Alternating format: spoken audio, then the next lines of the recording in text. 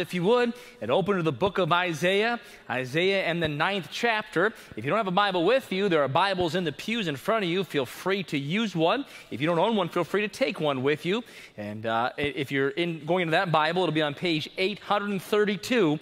And that Bible, the little black Bible in the pew in front of you, 832. But Isaiah chapter 9, and I'm sure glad to be here. Great to see you tonight. I see Arlette Jackson, who got baptized this morning, joined the church. She's back here tonight in church already. Amen. And that's good. She got saved at youth conference and said, Pastor, I want to join the church. We talked about baptism. She wants to get involved, and man, I love that. And then I see one of our newest couples here at church tonight, Trevor and Maylani. Trevor has a story, but I'll let him tell that story. But they got engaged, was it 2 weeks ago, a week and a half ago now? They're all embarrassed back there. If you don't know them, they sit over there, and they're all embarrassed now. And that's what I like to do here at First Baptist Church. I shouldn't tell you this, but Maylani ran the Boston Marathon last week as well. They did a good job on that thing. So, boy, now they're just all over the place. They'll never come back to church ever. And I don't preach people out of church. I embarrass them out of church. And so, Brother Abraham, I'm going to embarrass you. No, I'm just kidding. I like you here.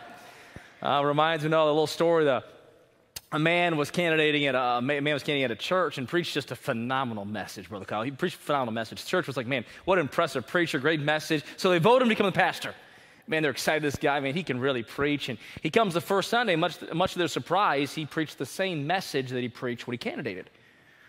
They're like, well, you know what, I guess that happens, and it is a good message, and boy, he's a great preacher, boy, this is great. And so they kind of just chalked it up to the coincidence of life and things like that. And they were even more surprised when the second week they came back and he preached the same message, Sunday morning, sitting the same message again the next week. They're like, man, I mean, it's a great message. He's a great preacher, but, man, he's really just doing the same thing over again. And then they were more than surprised the third week when he preached the same message again that he'd preached the first 2 weeks he was there. At that point, those deacons pulled him into the office. He said, Pastor, you've got to help us. You've got to change. You have preached the same message 3 weeks in a row. That's got to stop. His response was, when you start living what I'm preaching, I'll move on. He said, Pastor, where are you going with this? Nowhere. Except that tonight, the message tonight in Isaiah chapter 9 is just an encouraging message. It's one that I could preach honestly every single week, and my heart would be encouraged again and again. Just in a small passage of Scripture. And in fact, you know part of this portion of Scripture if you're here during the holidays, because our gigantic puzzle over there is found in part of these verses we'll look at tonight, Isaiah chapter 9. It's amazing how Isaiah brings to light and brings to us the conversation about Jesus Christ as the Messiah thousands of years before Jesus Christ came to earth. It's the beauty of the inspiration of the Bible. You see, the Bible was not man's idea. The Bible was God's idea. It agrees marvelously together. It's in unity because it had just one author. He used different human instruments, but just one author authored this entire book. And from the first few sentences to the last few sentences, it all agrees. Isaiah chapter 9 tonight. If you have your Bibles, please turn there at page 832 in those black Bibles in the pew there. Will be, hopefully, something that will maybe prick us a little bit, but more so encourage us. Challenge us. If I had to answer the question, well, what response am I preaching to? And often in a sermon, you're preaching to a response. There are some sermons that I'm going to preach, the response will be salvation. Some will be it's time to get right and set aside sin. Others may be letting go of bitterness and forgiveness. But tonight, I would say the response tonight is to answer a couple of questions. One, do you recognize God, and how well do you know God? You see, there are some in here and that could define or could list out a number of things that are of no eternal value. You could break apart a huge math problem for me tonight, and that could be helpful, but there's no eternal value in that. Perhaps you could list everyone who is on a current team, and there's no value in that, though it could be helpful at times. Perhaps you can tear apart an engine and put it back together again, and that could be helpful, but of no eternal value. Perhaps you know where all the great deals are, how to invest money, and again, they could be helpful, but of no eternal value. But if you know God, and if you know who He is, that, my friend, is of eternal value. Do you recognize God? There are some in here who you could walk past a major public figure and you'd have no clue who they are. Others could identify him right away, or her right away. There are some who can turn on a movie or television, identify all the actors and actresses and voice actors and actresses, and yet you can't recognize God, who He works. There are times in our life that there are accusations leveled against God. Questions, accusatory questions thrown at God. Why would you allow this? Why would you permit this? Sometimes, unfortunately, it comes from those who are believers. We're walking through a particularly dark path, some hard trouble, and even then their faith has been shaken. I remember I was in college, and there was a young man in seminary who was a friend of mine. He came to me one day, he said, "JD, I need to talk to you." This man had been through Bible college and was now sitting in seminary classes, and his faith and his world had been rocked. Before he came to Bible college, he was a volunteer firefighter. He and his two best friends from high school had done that for a few years till God called him to the ministry. It was during that time between high school and coming to college that during one such call that one of these three individuals had been taken in a fire. Traumatic, moving experience for him. I was not aware of this. I'd known him as a friend, and we'd interacted. I didn't know his background, but he sat there on the bench there outside on that evening and explained to me that his other friend, that particular week, perhaps even that, I don't think it was that day, but it could have been very close. It's very close in time, had just lost his life in a fire. Two of his friends in the space of probably 4 years, both to a fire. And he sat there and wept. He sat there and asked this question. A man who was in Bible, finished Bible college, was in seminary, and he said, why would God allow this? Why would God do this? You see, sometimes these questions are thrown at God and they come from a place of hurt and perhaps a place of doubt in our life, and sometimes it comes from someone who is not a believer at all. You may have a friend, a family member, a coworker who sees some perhaps things they don't understand in life and perhaps some troubles or tribulations in the world. They see a major catastrophic event and they'll say to you the same thing. How could your God permit this and allow this? Like who is He? What is He? And He can't be that good if there's still bad things happening. I would submit that question is answered when we know God. The question is answered when we begin to recognize God. Do you know that if you keep your spiritual eyesight tuned in, you will see God everywhere? And if you put spiritual blinders on, then you will see God nowhere. There are those who have spiritual blinders on, and God has been right in front of them the whole time, and they can't even see Him. There are those who claim to be believers who have turned their back in some way on God, and they refuse to see Him work. But my friends, there are those who know God, who recognize Him, who cling to Him. And some of you know exactly what I'm talking about. He's carried you through dark times, and even when times were darkest, you have still seen the hand of God. You've seen His work, and you can declare, God is magnificent. And to others, they look in amazement and wonder, how can you walk this path? How can you see God in this tragedy? How can you see God in the midst of this turmoil? And you say, because I know Him. And it may be dark right now, but my God is still there. My God is still in control. He's still around. I know who He is, and I recognize Him. Tonight, if we look at the Scripture, I present to you this thought that God is going to declare three things in this passage. Three declarations from God. The ultimate declaration is this: I am bigger than you, and what I'm doing is greater than you can imagine. That phrase alone from Isaiah chapter 9, the concept here, brings comfort to my life. And that's why tonight I want this message to be an encouragement to you. God is bigger than you. He's bigger than your problems. He's bigger than your needs. He's bigger than your hurt. He's bigger than everything about you. He's bigger than you can possibly imagine. Our minds cannot truly comprehend the vast magnitude of God Almighty. Just try to fathom eternity. No beginning. Because everything we know in life has a beginning. And yet God does not have one. And just try to imagine, sit there for a moment and try to comprehend no end. Because everything in life we know about has an end. In fact, there's a little phrase that is coined, all good things must come to an end. Except God. He never comes to an end. And that declaration, I am bigger than you, and what I'm doing is greater than you, ought to bring encouragement to my heart.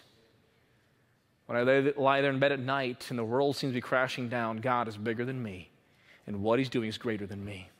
When I'm on top of the mountain, and the blessings seem to be pouring in, and everything I touch seems to be touched by God, and flourishing, prospering, supernatural prospering. And that happens, my friend. Psalm 1 tells us that. The life of Joseph tells us that. When that happens, I'm reminded, God is bigger than me. And what he's doing is still greater than what I can imagine. So tonight, with those thoughts, let's look at the first 7 verses of Isaiah chapter 9. Nevertheless, the Bible says, the dimness shall not be such as was in her vexation, when at the first he lightly afflicted the land of Zebulun and the land of Naphtali, and afterward did more grievously afflict her by the way of the sea, beyond Jordan, Galilee of the nations. The people that walked in darkness have seen a great light. They that dwell in the land of the shadow of death, upon them hath the light shined. Thou hast multiplied the nation and not increased the joy. They joy before thee according to the joy in harvest, and as men rejoice when they divide the spoil. For thou hast broken the yoke of his burden, and the staff of his shoulder, the rod of his oppressor, as in the day of Midian. For every battle of the warrior is with confused noise, and garments rolled in blood. But this shall be with burning and fuel of fire. For unto us a child is born, unto us a son is given, and the government shall be upon his shoulder. And his name shall be called Wonderful Counselor, the Mighty God, the Everlasting Father, the Prince of Peace. Of the increase of his government and peace there shall be no end, upon the throne of David and upon his kingdom, to order it and to establish it with judgment and with justice from henceforth even forever. The zeal of the Lord of hosts will perform this. Lord, as we look at your word, I ask for your help, for your blessing, and for your hand at work here tonight. Lord, we're needy. Lord, there's some hurt. There's some questioning. There's some smallness of you tonight in here. And Lord, I pray that tonight you would just open our eyes just a little bit to see you. That we would see this passage in a new light, and that we would see you with new adoration, new worship, new love. Lord, that we'd embrace you and your character. Lord, I pray that tonight that what you accomplish would be eternal. That far past when anyone remembers who spoke tonight or what was perhaps even said around that, they'd remember the scripture. And they'd remember the truth from Isaiah chapter 9. Lord, that when darkness seems to be all around, we can still see you. So Lord, we ask for your help tonight in this time in Jesus' name. Amen. I want you to notice, first of all, tonight with just 3 points, we're going to see in verse number 1, we're going to see God's purpose even in the midst of rejection. Now, I'll give you 3 declarations. I'm going to give you a point, and then we'll look at the scripture. I'll give you a couple thoughts about it, and then God's declaration from it. Isaiah chapter 9, as most of the book will come about, is not just a standalone passage. Though I often will preach inside of chapter markings, understand, please, that God did not give us the Bible in chapter and verse markings. They were put in afterwards so that we could find the locations easily. That's the only reason that they are there. All right, so when I say turn to Isaiah chapter 9, you know where to go. And so I give you a page number because some people may not be familiar with the Bible. So whether it's a page number or a chapter number. So to start a chapter, to take out a sentence, we must realize where it comes in context. If you're here last week, you remember that in Isaiah chapter number 8, that there was some big things going on. That God said there's some judgment coming from Isaiah, back from Isaiah chapter 7, because people have rejected me. And understand that God rewards according to what is sown. Whatsoever man soweth, that shall we also reap. And if we sow to the Spirit, we reap spiritual things. If we sow and plant in rejection, that's what we reap. And God has promised that, God has predicted that, and God has prophesied that in Isaiah chapter 7, 8, and 9, and even before that in the Bible. And so we come to Isaiah chapter 9, and God is saying there is some serious rejection still going on, which if you've been here for the services, you understand that what that rejection looks like. God says, try me, look at me. And the king says, no, thank you. I'll do it my own way. I'll leave you out of it. I'm all about me, and you be all about you, God. So in the face of that, well, really when someone is spitting in the face of God, God still shows his character. And we see here God's purpose even in the midst of rejection. And this is what he says. Don't miss this. Isaiah chapter 9, verse number 1. Or actually, look at Isaiah chapter 8. All right, beginning in verse 21. And let's kind of read from 21, 22, and then verse number 1. And they shall pass through it, hardly bestead and hungry, and it shall come to pass that when they shall be hungry, they shall fret themselves and curse their king and their God and look upward. They're going to look for the answers in the wrong places. And they shall look unto the earth and behold trouble and darkness, dimness of anguish, and they shall be driven to darkness. So God says this is not a great picture. But then look at the first phrase of chapter 9, verse 1. Nevertheless, like in spite of all of that, even though that's going on, the dimness, the darkness shall not be such as was in her vexation. He'll go on to describe that for the next couple of verses. But what the point of this verse is for us is this, that God says, even though it's dim, even though it's dark, nevertheless, it will not be as bad, number one, as it could be. It will not be as bad as it could be, and it will not be as bad as they could have identified another time. That they'd be able to compare. It will not be as bad as here and not be as bad as it could be because God is compassionate. Take a moment and comprehend the magnitude of God's compassion to a people who sacrifice here their children, who have spiritually spit in the face of the Almighty God. And instead of God being vindictive, which is an accusation thrown at our God, he's out to get you. He's out to get me. He's waiting for you to mess up. No, my friends, here we see the magnitude of the compassion of God. In the midst of stubborn rebellion, God is and will still be good. Not because of people's response, but because of his character. So put on your spiritual eyeglasses and just for a moment, rest and meditate on the magnificence of God's compassion and God's patience. Aren't you thankful God is infinitely more patient than you are, than I am? Young people, than your parents are, than your teachers, than your boss, than your fellow co-workers, than any other name you want to put in there. God is infinitely more patient, infinitely more compassionate.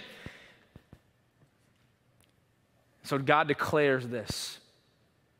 The first declaration, God declares, my purpose is greater than you. I am still good. That's what he points out to us in Isaiah chapter 9, verse 1. My purpose is greater than you. You are in rebellion and rejection and stubbornness and wickedness and idolatry and in pagan thinking and lust and all manner of sin. And my purpose, God says, my purpose is greater than you. And I am still good. You know, sometimes it's almost as if we wish God wasn't good, because then we could level some pretty heavy accusations at him. And yet God is good because that's his character. When you see how good God is, it ought to drive you back to him. But why, my friend, does it seem like when the blessings of life come and we see the goodness of God, that it drives us away from God?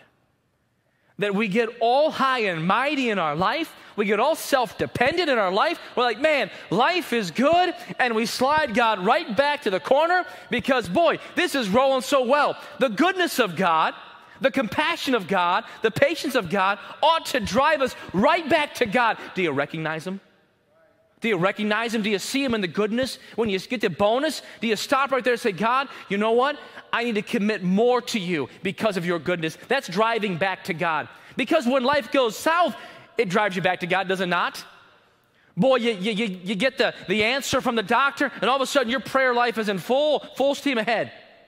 Right? Why is it that the hardship of life turns us more than the goodness of God? Because His character is not hardship. His character is goodness. God declares, my purpose is greater than you. I am still good. I love Romans 2 verse 4.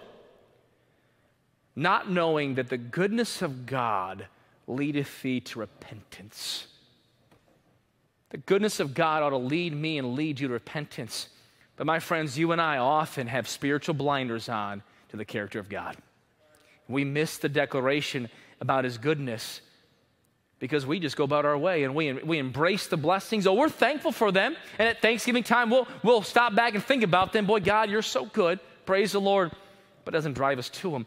Yet, Isaiah chapter 9, when they heard this decree, it won't be as bad as it could. They should have said, wow, what have we done? What kind of God have we turned away from that would still show compassion and patience in spite of our response? But God doesn't stop there. That could be just one layer of God Almighty, but my friends, this passage gives us 3 beautiful layers. He goes on in verse number 2, please look with me, where he says, the people that walked in darkness have seen a great light. This is a powerful verse. It's powerful because it's listed here, but we also find it in another portion of Scripture. If you have your Bibles, I'd like you to please turn to the book of Matthew in chapter number 4. Hold your finger on Isaiah 9. We're not done yet tonight. The people that walked in darkness have seen a great light. When life seems the darkest, His light shines the brightest. In Matthew chapter 4, beginning in verse number 12, now when Jesus had heard that John was cast into prison, he departed into Galilee, and leaving Nazareth, he came and dwelt in Capernaum, which is upon the seacoast in the borders of Zebulun and Naphtali, that it might be fulfilled which was spoken by Isaiah the prophet, saying, the land of Zebulun and the land of Naphtali, by the way of the sea beyond Jordan, Galilee of the Gentiles. The people which sat in darkness saw great light. Sound familiar? Sound familiar? Came right from Isaiah chapter 9. And to them which sat in the region and the shadow of death, light is sprung up. From that time, Jesus began to preach and to say, repent, for the kingdom of heaven is at hand. You see, my friends, in the midst of rejection and the midst of rebellion, not only do we say the goodness of God, but God makes a second declaration. God declares this, my purpose is greater than you, but my plan is greater than you. I will make a way of salvation. Right here from verse number 2 to verse number 6, we see now the prophecy, the messianic prophecy, the prophecy of the Messiah, Jesus Christ. Verse number 6, of course, which we read and we know at Christmas time, for unto us a child is born, and unto us a son is given, Isaiah chapter 9, verse 6. And the government shall be upon his shoulder, and his name shall be called Wonderful Counselor, the Mighty God, the Everlasting Father, the Prince of Peace. God says when life is dark, when life is dim, you, if you look at me, will see a great light. And that light is none other than Jesus Christ, the way of salvation. See, when God makes a way, He often produces a melody. The melody of the heart, which sings praises to Him. Throughout Scripture, we find numerous psalms and songs. We see the song of Mary. Mary, after the angel came to her and said, "You're going to bear the Christ child," she sings a song of magnificence. And that, though powerful, the proclamation, though powerful for Mary, also came with darkness. No one would understand from Mary that who was inside of her was from the Holy Ghost. It never happened before, would never happen again. No one will believe you, Mary, but God knows. And yet she had her spiritual glasses on. She recognized God and she voiced her praise to the Lord. We go to the book of Psalms and we see David singing over and over again that when life seemed terrible, when the enemies were all about him and all about him, he said, "They're compassing me about. I still saw the goodness of God and the salvation from God defeat my enemies." You see, God produces a way of salvation. Look at some hymns that we often sing here at First Baptist Church. "It Is Well," written after a man lost those close to him, children. "Great is Thy Faithfulness," written after a pastor was forced to resign. "He giveth more grace when the burdens grow greater," written by a cripple while she lay in her bed. "I love to tell the story," written by someone who was very sick, also confined to a bed. And how about this one? "There is a fountain filled with blood drawn from Emmanuel's veins," written by a man who was dealing with suicidal, depressive thoughts. And yet put on their spiritual glasses and saw the declaration from God, "My plan is greater than you. I'm bigger than you. I will make a way of salvation." It doesn't always mean that the cripple gets out of the bed. It doesn't always mean that the thoughts stop plaguing you. It doesn't always mean that your children are raised from the dead. Well, my friends, sometimes it means that. Sometimes it means that. And we rejoice in those times. We read about that in Scripture. We've heard about those stories. And sometimes it means that, but it doesn't always mean that. And how small to just see God when we see the salvation just the way we want to see it. You see, you and I ought to be challenged to see God everywhere. Even those times when it's dark, that we still can see His great light. God declares, "My plan is greater than you. I'll make a way of salvation." God declares, "My purpose is greater than you. I am still good."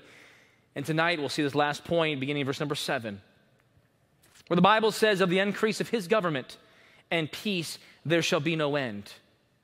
Upon the throne of David and upon His kingdom to order it, to establish it with judgment and with justice from henceforth even forever. The zeal of the Lord of hosts will perform this." Here, God is, from verse number 1, taking a current situation. That what happens, their judgment will still be bound by His goodness, and they will not see all that could happen. He then moves on, verses number 2 through 6, and concludes in 7 and following, 2 through 6. He moves on, all right, to Jesus Christ in the way of salvation, clearly prophesying of the child that will be born. And now, verse number 7 and following, we see now the ultimate end of it all. And yet there are so many stories out there about what happens at the end. There's a bright light, then nothingness. It's just a great abyss, or there's just a waiting game. And yet we look here, and this is God's promise for the end. He says this, that my purpose is greater, my plan is greater, but my promise is greater than you can comprehend. It will be good forever. It will be good forever. Now think about the magnitude of this. These people are struggling. They're suffering. And God says, listen, I'm still compassionate. There'll still be some goodness. You will see my goodness. And listen, I'm providing a way of salvation for you through Jesus Christ, this child will be born. And listen, no matter what you see now, forever and forever and forever, it will be good. That's what the verse says. Look, verse number 7. Of the increase of his government and peace, there shall be, what's the next two words? No end. Forever there will be peace and his judgment. God is saying, listen, a declaration that my promise is greater than you can comprehend. You and I cannot comprehend eternity. And God says, and forever it will be good. And that's how you can travel through life. Because today, I can look around and I can see God's compassion even in my failings. Children of Israel, children of Judah. On the worst day of my life, when life is dark, I can still see the bright light of his salvation. And no matter what happens this side of glory, I have the promise that forever it'll be good. So what can I go through today? Well, without God, nothing. Without spiritual eyewear, I'll be stumbling. I'll throw accusations. Why, God? How could you? Why would you? Are you not committed to your child? Are you not engaged in what's going on in my life? You're not here. But when I slap on spiritual glasses, I see the character of God, I understand that it will be good forever. And that's why the Bible says in the New Testament that sometimes these trials and situations seem grievous, seem hard for but a moment. You ever been to the doctor? Yes, no? You've been to the doctor? They ever want to give you a shot? Anybody just love shots in here? Anybody just say, listen, you know what? I hope when I go to the doctor I get a shot. I mean, I'm calling the doctor, hey, you got any new shots you can give me? There's some weirdos in life like that. Not most people. Most people are like, Now, some are deathly afraid, and some are just like mildly discomforted by a shot. There are a few shots in life I don't wish to repeat. One was in my foot one time. At that time, I had a little planter's wart that was like 8, 9, maybe 10 years ago on my foot. I went there for something else, a little skin thing, and I said, oh, by the way, doc, I got a little planter's wart. The doctor said, listen, he goes, I've got a brand new treatment. Do you want to try it? You know me well enough, like I'm a visionary. I love these things. Like I'm all in. And I'm like, it's coming out of my mouth before I even know what it is, all right? Yeah, sure, why not? It's a shot. Oh, are you kidding me? He's like, I got to put a shot in the bottom of your foot. I tell you what, that shot in the bottom of my foot went straight to my head. I don't know. I mean, it was like, wow, right in the middle of the planter's wart. I came off the table. I was like, oh, my goodness.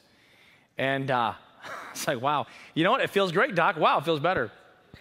2 weeks later, I go back, and it was still bothering me. He goes, let me look at it. He goes, you know what? I didn't put enough into it last time. We got to do it again. Experiment, huh, doc? He said this, though. He goes, that will never come back there again. You'll never have a problem with that again, period. I don't have a foot any longer, but, you know. And now I knew what was going on. Braced myself for it. Oh, man, that shot went right there. And it was grievous for a moment. But I believed that what happened would be good. And guess what? It was. And now, my foot feels great. I have not had a planter's wart, period. Like what he said was true. Unbelievably so. And now I can laugh about that. I can still, if I imagine, maybe pretend to feel the shot in the bottom of my foot going straight to my brain. Man, he hit some nerve. But really, in perspective, You see, when life comes and there's darkness, we begin to question God without spiritual focus. We begin to say, God, where are you? Are you really good? And Isaiah chapter 9, in the midst of a major prophet in the Old Testament, things that we would almost miss if we were just quickly speed reading through the passage, we see the character of God revealed. We see the declarations of God, like my purpose is greater than you, I'm still good. My plan is greater. I'll make a way of salvation, and my promise is greater than you can comprehend. It will all be good. So tonight, the invitation is simple. Hope your heart's been encouraged, but perhaps tonight maybe you need to put back on the right view. Maybe tonight you've allowed some of the things out here to just dim the character of God for a moment and just kind of tilt the perspective of God. Can I remind you that God's compassionate, He's patient. He's not looking to smack you upside the head. He just wants to remind you tonight, I'm still good because I'm still God. And I am bigger than you. And I am greater than you can possibly imagine.